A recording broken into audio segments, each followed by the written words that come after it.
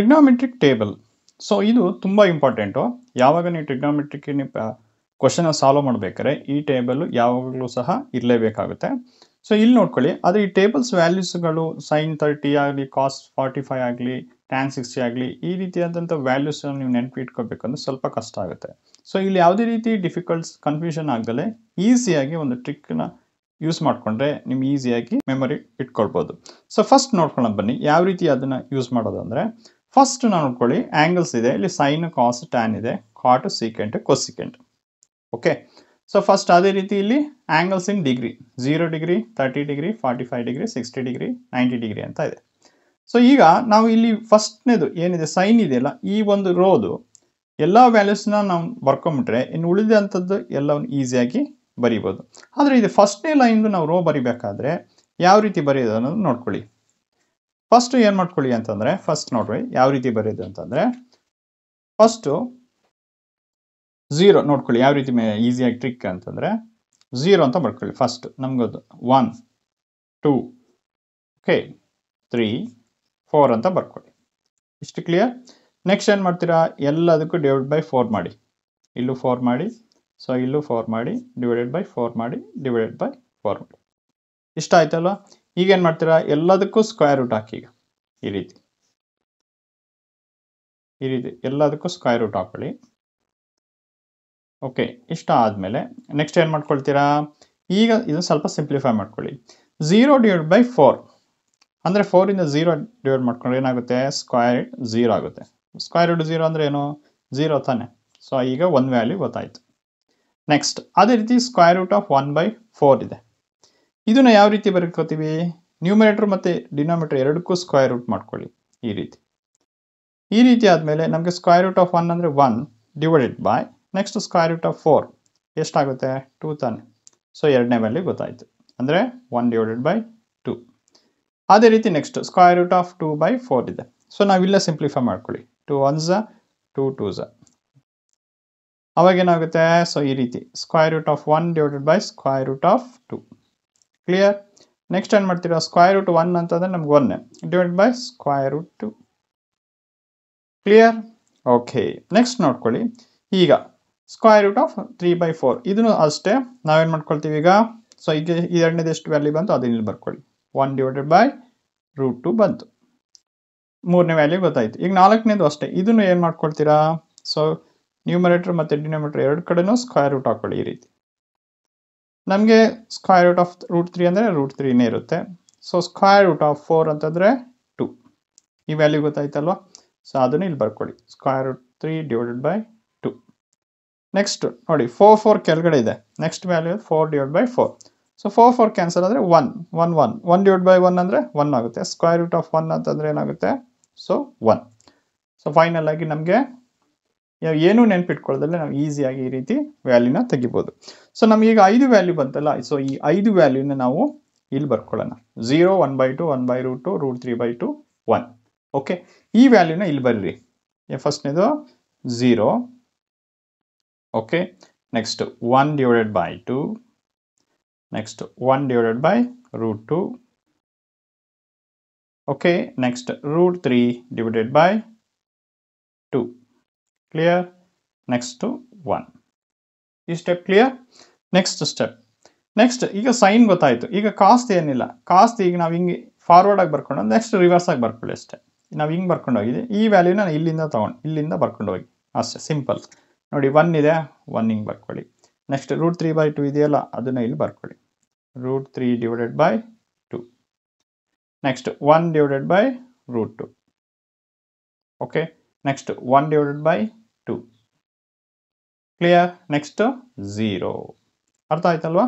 So tan theta, tan ಹೆಂಗೆ, tan ನಮ್ಗೆ ಗೊತ್ತು ಏನು, ಟ್ಯಾನ್ ಅಂತಂದರೆ ಸೈನ್ ಡಿವೈಡೆಡ್ ಬೈ ಕಾಸ್ ಅಲ್ವಾ, ಸೈನ್ ಡಿವೈಡೆಡ್ ಬೈ ಕಾಸ್, ಇದು ರೇಷಿಯೋ. ಸೊ ಹಂಗಾರೆ ಸೈನ್ ಡಿವೈಡ್ ಬೈ ಕಾಸ್ ಮಾಡ್ಕೋಬೇಕು. ಇಲ್ಲಿ ನೋಡ್ಕೊಳ್ಳಿ 0 ಡಿವೈಡ್ ಬೈ 1 ಇದೆ. ಸೊ 1ಇಂದ 0 ಡಿವೈಡ್ ಮಾಡೋಕ್ಕಾಗುತ್ತಾ, ಆಗಲ್ಲ. ಸೊ ಆವಾಗ ಏನು ಮಾಡ್ತೀವಿ, 0. ಓಕೆ, ಅದೇ ರೀತಿ ನೆಕ್ಸ್ಟ್ ಏನು ಮಾಡ್ಕೊಳ್ತೀರಾ, ಈಗ ಸೈನ್ ಟ್ಯಾನ್ ಅಂದರೆ ಸೈನ್ ಬೈ ಕಾಸ್ ಅಂದರೆ 1/2 ಡಿವೈಡ್ ಬೈ ರೂಟ್ 3/2. ಇಲ್ಲೇನಾಗುತ್ತೆ, ಈಗ 2 2 ಕ್ಯಾನ್ಸಲ್ ಆಗುತ್ತೆ. ಓಕೆ, ಇನ್ನು ಉಳಿದೇನು 1 divided by root 3 ಅದನ್ನ ಇಲ್ಲಿ ಬರೀರಿ. ಕ್ಲಿಯರ್? ಓಕೆ. ನೆಕ್ಸ್ಟ್ ಇಲ್ಲಿ 1 divided by root 3 divided by 1 by root 2. So 1 by root 2 1 by 2 cancel ಆಗುತ್ತೆ. ಸೊ ಆನ್ಸರ್ ಎಷ್ಟು? 1. ಅದೇ ರೀತಿ root 3 divided by 2 divided by 1 by 2. ಇಲ್ಲೂ ಅಷ್ಟೇ 2 2 ಗೆಟ್ ಕ್ಯಾನ್ಸಲ್ ಆಗುತ್ತೆ. ಓಕೆ, ಇನ್ನೇನು ಉಳಿಯುತ್ತೆ? Root 3 by 1. ರೂಟ್ 3 by 1 ಅಂದರೆ ಅದು ರೂಟ್ 3ನೇ. ಅರ್ಥ ಆಯ್ತಲ್ವಾ? ಸೊ ನೆಕ್ಸ್ಟ್ 0 ಅಂದರೆ 1ನ ಡಿವೈಡ್ ಮಾಡೋಕ್ಕಾಗುತ್ತಾ? ಆಗಲ್ಲ. ಸೊ ಅದಕ್ಕೆ ನಾವೇನು ಬರಿತೀವಿ? ಇದನ್ನ ನಾಟ್ ಡಿಫೈನ್ಡ್ ಅಂತ ಬರಿತೀವಿ. ಸೊ ಇಷ್ಟು ನಿಮಗೆ ಕ್ಲಿಯರ್ ಆಯ್ತು. ನೆಕ್ಸ್ಟ್ ನೋಡ್ಕೊಳ್ಳಿ, ಕಾಟ್ ಹೆಂಗ್ ಬರ್ಕೊಳ್ತೀರಾ ಅಂದ್ರೆ, ಕಾಟ್ ಅಂದ್ರೆ ನಮ್ಗೆ ಗೊತ್ತು ಏನು? Reciprocal of tan. So reciprocal of tan. ಈಗ ನಾವೇನು ಮಾಡ್ಕೊಳ್ತೀವಿ? ಈ ಟ್ಯಾನ್ ಏನು ವ್ಯಾಲ್ಯೂ ಬಂದಿದೆಯಲ್ಲ ಅದನ್ನು ರೆಸಿಪ್ರೋಕಲ್ ಮಾಡಿ ಅಷ್ಟೇ. ಈಗ ಎಕ್ಸಾಂಪಲ್, ಈಗ 0 ಇಷ್ಟೆಲ್ಲ ಬಂದಿದೆಯಲ್ಲ, ಈಗ ನಾವೇನು ಮಾಡ್ತೀವಿ? ಇಷ್ಟನ್ನು ನಾವು 1 ಕೆಳಗೆ ಬರ್ಕೊಳ್ಳಿ. ಅದು ನೋಡಿ ಈ ರೀತಿ. ಈಗ 0 ಇದೆಯಲ್ಲ, 1 divided by 0 ಮಾಡ್ಕೊಳ್ಳಿ. ಓಕೆ, ಈಗ 0 ಇಂದ ನಾವು ಡಿವೈಡ್ ಮಾಡಿದ್ರೆ ಏನಾಗುತ್ತೆ? ಆಗುತ್ತಾ? ಆಗೋದಿಲ್ಲ. ಸೊ ಅದಕ್ಕೆ ನಾವೇನು ಮಾಡ್ತೀವಿ? ನಾಟ್ ಡಿಫೈನ್ ಅಂತ ಬರ್ಕೊಳ್ಳಿ. Okay, not define. ಈ ಸ್ಟೆಪ್ ಕ್ಲಿಯರ್? ಓಕೆ. ನೆಕ್ಸ್ಟ್ ಅದೇ ರೀತಿ ಇದನ್ನು ಅಷ್ಟೇ 1 divided by ಇದು ಮಾಡ್ಕೊಳ್ಳಿ. ಅಂದರೆ 1 divided by 1 by root 3 ಮಾಡ್ಕೋಬೇಕು. Okay, 1 divided by 1 by root 3. ಈಗ ಏನಾಗುತ್ತೆ? ಸೊ ಈ 1 by root 3 ಮೇಲಕ್ಕೆ ಹೋಯ್ತು ಅಂತಂದ್ರೆ ಏನಾಗುತ್ತೆ? root 3 by 1. ಓಕೆ, ಅವಾಗ ಏನಾಗುತ್ತೆ? ಇದು ರೂಟ್ 3 ಆಗುತ್ತೆ. ಸೊ ಅದನ್ನು ನಾವು ಇಲ್ಲೇ ಮಾಡ್ಕೊಳ್ತೀವಿ, ಇಲ್ಲಿ ರೂಟ್ 3 ಅಂತ ಬರೀರಿ. ಅದೇ ರೀತಿ ನೆಕ್ಸ್ಟ್ ನೋಡ್ಕೊಳ್ಳಿ, 1 divided by 1.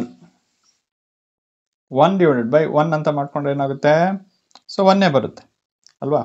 ಸೊ ಅದನ್ನ ಇಲ್ಲಿ ಬರೀರಿ. ಕ್ಲಿಯರ್? ಈ ಸ್ಟೆಪ್ ಆಯ್ತು. ಈಗ ನೋಡ್ಕೊಳ್ಳಿ, tan 1 ಈಗ 1 by root 3. 1 by root 3. ಈಗ 1 by ಇದನ್ನ ಈ ವ್ಯಾಲ್ಯೂ ತಗೊಂಡ್ರೆ ಏನಾಗುತ್ತೆ? 0 ಆಗುತ್ತೆ. ಇಷ್ಟು ಕ್ಲಿಯರ್? ಇದು ಜಸ್ಟ್ ರೆಸಿಪ್ರೋಕಲ್, ಉಲ್ಟಾ ಮಾಡ್ತಾ ಹೋಗೋದು. ಅದೇ ರೀತಿ secant. Secant is nothing but 1 by cos. 1 by cos ಎಲ್ಲಿದೆ? ಇಲ್ಲಿದೆ. ಓಕೆ, ಇದ್ರ ಜಸ್ಟ್ ಏನು ಈ ವ್ಯಾಲ್ಯೂ ಇದೆಯಲ್ಲ ಅದೆಲ್ಲ 1 ಕೆಳಗೆ ಬನ್ರಿ. ಆವಾಗ ನಿಮ್ಗೆ ಜಸ್ಟ್ ಸಿಂಪ್ಲಿಫೈ ಮಾಡಿ ಇಡೋದಷ್ಟೇ. ಈಗ ನೆಕ್ಸ್ಟ್ ನೋಡಿ, 1 divided by 1 ಅಂತ ಏನಾಗುತ್ತೆ? 1. ಓಕೆ, ಅದನ್ನ ಇಲ್ಲಿ ತೋರಿಸ್ತೀನಿ ನೋಡಿ. 1 divided by 1 ಅಂದರೆ 1. ಅದೇ ರೀತಿ ಇನ್ನೊಂದು ನೆಕ್ಸ್ಟ್ ವ್ಯಾಲ್ಯೂ ಅದು ಕಾಸ್ತು ರೂಟ್ 3 by 2 ಅಲ್ವಾ? ಸೊ ಇದು ರೂಟ್ 3 divided by 2. ಈಗ ರೂಟ್ 3 by 2 ನಮ್ಮ ಮತ್ತೆ ಮೇಲಿಗೆ ತಗೊಂಡ್ರೆ ಏನಾಗುತ್ತೆ? 2 divided by root 3 ಆಗುತ್ತೆ. 2 divided by root 3 ಆಗುತ್ತೆ. ಅದನ್ನ ಇಲ್ಲಿ ಬರೀರಿ. 2 divided by root 3 ಆಯ್ತು. ಹಾಗೆ ನೆಕ್ಸ್ಟ್ ನೋಡ್ಕೊಳ್ಳಿ, ಕಾಸ್. ಇದು ಕಾಸ್ ವ್ಯಾಲ್ಯೂ 1 ಕೆಳಗೆ ಬರೀತಾ ಹೋಗಿ. ಈಗ 1 divided by 1 by root 3 ಏನಾಗುತ್ತೆ? ಆವಾಗ ನೋಡಿ ಅಲ್ಲಿ ಏನಾಗುತ್ತೆ ನೋಡ್ಕೊಳ್ಳಿ, 1 divided by 1 by root 2 ಬರ್ಕೊಂಡ್ರೆ again ಇದು 1 by 2 ಇದ್ರ 1 ಪಕ್ಕ ಬಂದ್ರೆ ಏನಾಗುತ್ತೆ? Just root 2 by 1. Root 2 by 1 ಅಂದರೆ ರೂಟ್ 2 ಆಗುತ್ತೆ. ಅದನ್ನ ಇಲ್ಲಿ ಬರೀರಿ, ಸಿಂಪಲ್. ಓಕೆ, ನೆಕ್ಸ್ಟ್ ಅಗೈನ್ ಇದು ಅಷ್ಟೇ 1 ಕೆಳಗೆ 1 by 2 ಮಾಡ್ಕೊಳ್ಳಿ. ಅವಾಗ ಏನಾಗುತ್ತೆ? 1 divided by ಅಗೈನ್ 1 by 2 ಮೇಲೆ ಹೋಯ್ತು ಅಂದರೆ 2 by 1. 2 by 1 ಅಂದರೆ 2ನೇ. ಸೊ ಅದನ್ನ ಇಲ್ಲಿ 2 ಬರೀರಿ. ಕ್ಲಿಯರ್? ಹಾಗೆ ನಾವು 0 ಇಂದ ನಾವು ಇದು ಮಾಡ್ಕೊಳಕ್ಕಾಗುತ್ತಾ? ಆಗೋದಿಲ್ಲ. ಸೊ ಅವಾಗ ಏನು ಮಾಡ್ಕೊಳ್ತೀವಿ? ಇದನ್ನ ನಾಟ್ ಡಿಫೈನ್ ಅಂತ ಬನ್ರಿ. Okay, not define. ಸೊ ಇಷ್ಟು ಕ್ಲಿಯರ್? ಇಷ್ಟು ಆದಮೇಲೆ ನೆಕ್ಸ್ಟ್ ಲಾಸ್ಟ್ ಕೊಸಿಕೆಂಟ್. ಕೊಸಿಕೆಂಟ್ ಅಂದರೆ is nothing but reciprocal of sine ಅಂದರೆ 1 by sin. ಈಗ ಸೈನ್ ವ್ಯಾಲ್ಯೂ ಏನಿದೆ ಅದೆಲ್ಲ 1 ಕೆಳಗೆ ಬರೀರಿ. ಅದು ಸಿಂಪ್ಲಿಫೈ ಮಾಡಿ ಅಷ್ಟೇ. ಈಗ 1 divided by 0. 0 ಇಂದ ನಾವು ಡಿವೈಡ್ ಮಾಡಿ ಆಗುತ್ತಾ? ಆಗೋದಿಲ್ಲ. ಸೊ ಅವಾಗ ಏನಾಗುತ್ತೆ? ಸೊ ನಾಟ್ ಡಿಫೈನ್ ಅಂತ ಇಲ್ಲಿ ಬರೀರಿ. ನಾಟ್ ಡಿಫೈನ್ ಅಂತ ಬರೀರಿ. ಅದೇ ರೀತಿ ನೆಕ್ಸ್ಟ್ ಇದು ಅಷ್ಟೇ 1 divided by 1 ನೋಡಿ. ನೆಕ್ಸ್ಟ್ ಇದು ನಾಟ್ ಡಿಫೈನ್ ಆಯ್ತು. ಇದು ಅಷ್ಟೇ 1 ಕೆಳಗೆ 1 by 2 ಬರ್ಕೊಳ್ಳಿ ಇಲ್ಲಿ 1 by 2. ಸೊ ಈಗ ಅಗೇನ್ 1 by 2 ಈ 1 ಪಕ್ಕ ಮೇಲೆ ಬಂದರೆ ಅದೇನಾಗುತ್ತೆ? 2 by 1. ಸೊ 2 by 1 ಅಂದರೆ 2ನೇ ಅಲ್ವಾ? ಸೊ ಅದನ್ನ ಇಲ್ಲಿ 2 ಅಂತ ಬರೀರಿ. ಕ್ಲಿಯರ್? ನೆಕ್ಸ್ಟ್ ಅಗೇನ್ ಈ ವ್ಯಾಲ್ಯೂ ಅಷ್ಟೇ 1 divided by 1 by root 2. 1 by root 2. Again ಈ 1 by root 2 ಇಲ್ಲಿ ಮೇಲ್ ಬಂತು ಅಂದರೆ ಏನಾಗುತ್ತೆ? ಸೊ ರೂಟ್ 2 by 1 ಆಗುತ್ತೆ. ರೂಟ್ 2 by 1 ಅಂದರೆ ರೂಟೇ ಅಲ್ವಾ? ಸೊ ಅದು ಸ್ಕ್ವೇರ್ ರೂಟ್ 2. ಇಷ್ಟು ಕ್ಲಿಯರ್? ನೆಕ್ಸ್ಟ್ ಅಗೈನ್ 1 by ಇದು ಅಷ್ಟೇ √3/1/√3/2. ಅಗೇನ್ ಇದು ಮತ್ತೆ ಮೇಲಕ್ಕೆ ಹೋಯ್ತು ಅಂದರೆ 2/√3 ಉಲ್ಟಾ ಆಗ್ತದೆ. ಸೊ ಇಲ್ಲೂ ಅದೇ ಅಷ್ಟೇ 2/√3.